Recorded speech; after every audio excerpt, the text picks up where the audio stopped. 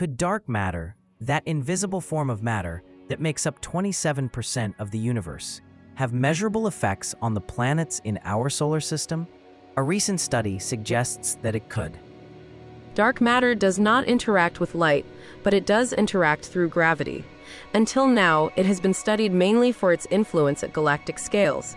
Recent research explores whether its accumulation in planetary bodies could affect properties such as their internal temperature and rotation.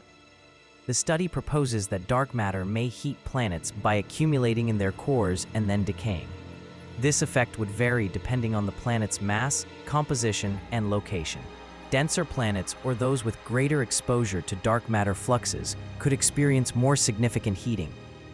Additionally, it is suggested that this accumulation could influence the planet's rotation. It might slightly accelerate it due to transfers of angular momentum. But not everything is clear.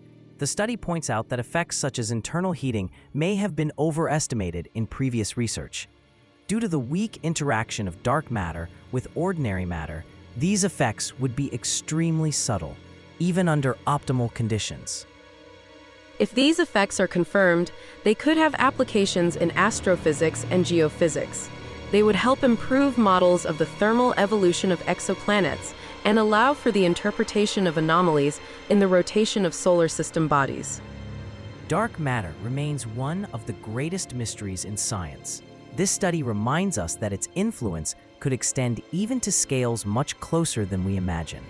Research continues.